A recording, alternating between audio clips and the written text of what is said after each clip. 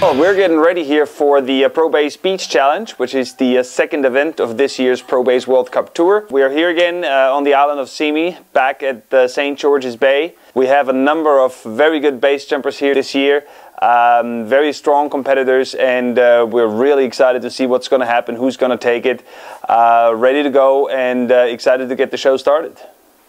This place is awesome. It's far away from my expectations. The people here is very nice with the base jumpers. This place is amazing, it's incredible, and the mood is fantastic, and the people is fantastic, and the culture. And I enjoy too much to be here. I want a picture of my dog. Of course! So it's not easy to win. You have to concentrate to make it as much as the center as you can. It's a jump where we need to be careful for the off headings, so it's really important to be quick on the openings. This is a so-called target landing competition. What is actually being judged is the free fall delay, the canopy opening direction, and of course the accuracy landing on the target. We got Rami Kajala here from Finland starting out with a perfect 0. This is representing Switzerland, Melanie Goldoni, in her first ever base jumping competition, and she's also doing a great job coming in very, very close to the center of the circle. Giovanni Silvestri from Italy, one of the favorites here and definitely a podium contestant, is a very, very solid jumper. However, he's not really that close on his first round. Now we got Giancarlo Di Vito, the oldest contestant here at the ProBASE Tour. Dominic Loyen from Germany, another one who counts to the circle of favorites here. Very solid canopy pilot overall. Comes in with speed and hits the center, sets himself up for a good position here. This is Jamie Flynn representing the United Kingdom. And he's a bit unlucky here as he wipes out on the landing. Things that happen. Now this is the first of the Brazilian team, Kedley Olivetti here.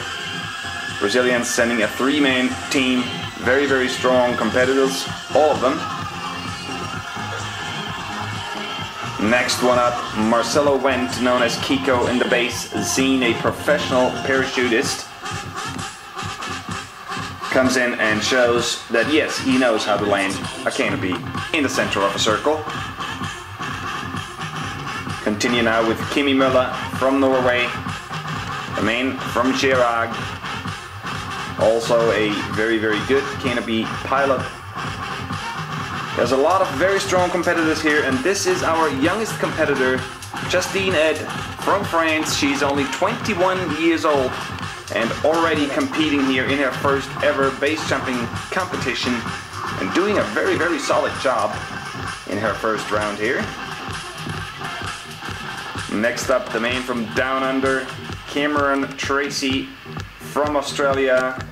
And this here is Annie Helliwell from New Zealand, the founder of one of the first base gear manufacturers, Basic Research. She's been jumping for close to 20 years. Up next, Rui Fernandes, the third man from the Brazilian team, and he's also obviously a very, very strong competitor here. Counts to the favorites, a very, very good canopy pilot, as we see with this performance. This is Luca Di Princio from Italy. And also here, last year's women's wingsuit world champion Livia Dickey from Australia is participating here at the ProBASE Beach Challenge on Symi Island in Greece. Here we have a lot of great base jumpers with a lot of experience. Kiko is a nice guy, and he can, I think he can win. Mas na hora da competição mesmo eu fico um pouco nervoso e acabo me desconcentrando um pouco. I think the Brazilian team is strong, like Kiko and Hui. And I think the Brazilians in general are really good in accuracy. The jumpers return back to the top to get ready for the final round. The beach fills up, the crowd gathers. Nearly 3,000 spectators come around to the beach and on their boats. They don't want to miss the final showdown and see who will take the victory in the ProBASE Beach Challenge. Dominic Loyen has to give it his all in order to make it onto the podium. He comes in hard and fast, but does not stand up his landing. And there is his chance gone for a podium spot. Much better fares Giovanni Silvestri from Italy, hitting the center circle, catapults him into the points, and we can see he is quite happy with his performance in this final round.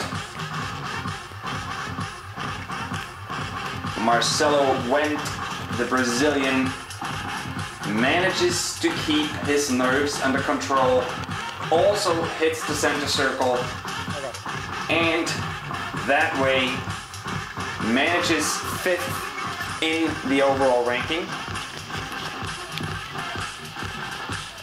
And there's only 3 people left on the top.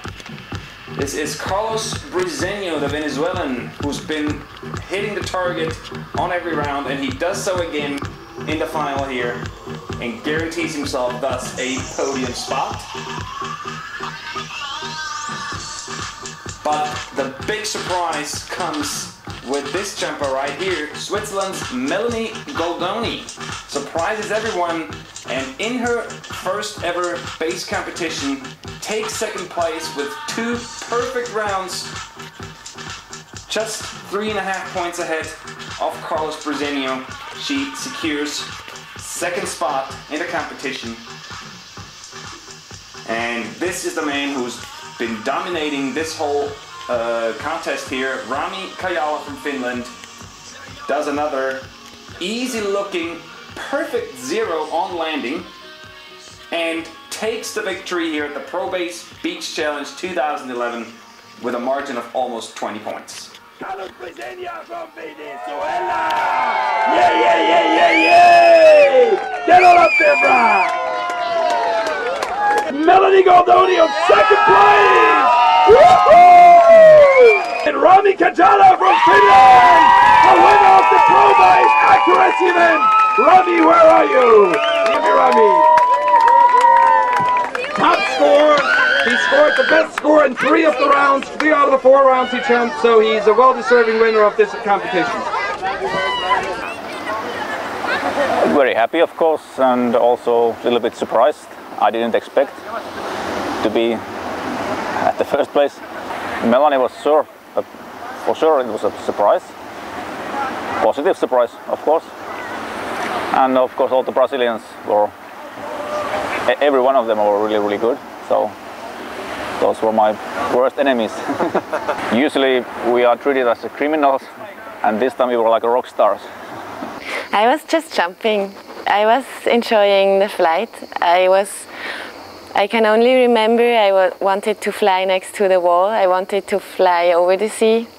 I almost forgot to go back to the target because it was so nice to fly over the sea. I was surprised that a girl beat me. Well, sometimes they beat you. They beat you all your life. And I'm gonna move to Robert Pechnik's house this month to see if I can get some coaching. No, just joking.